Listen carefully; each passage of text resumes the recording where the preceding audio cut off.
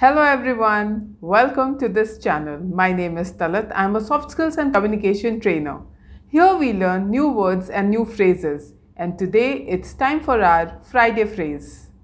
So the phrase that we are going to learn today is once in a blue moon. Once in a blue moon. Once in a blue moon means not very often or rarely. For example, he reads books once in a blue moon. Or his dad works abroad and visits home once in a blue moon. Or she uses her music system once in a blue moon. So if you say that something happens once in a blue moon, you are emphasizing that it does not happen very often at all. For example, I see her once in a blue moon. Or once in a blue moon, he offers to help with the dishes. Or my best friend lives in Spain, so I only see her once in a blue moon.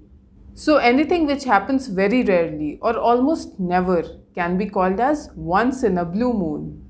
For example, such a chance comes once in a blue moon. Or we go out to eat once in a blue moon.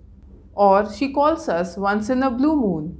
So if anything happens very rarely, you can say that it happens once in a blue moon. Right? So please make sentences with this phrase and also start using it in your daily conversation. With this, I end the video. Keep learning, keep practicing. See you all tomorrow. Bye-bye.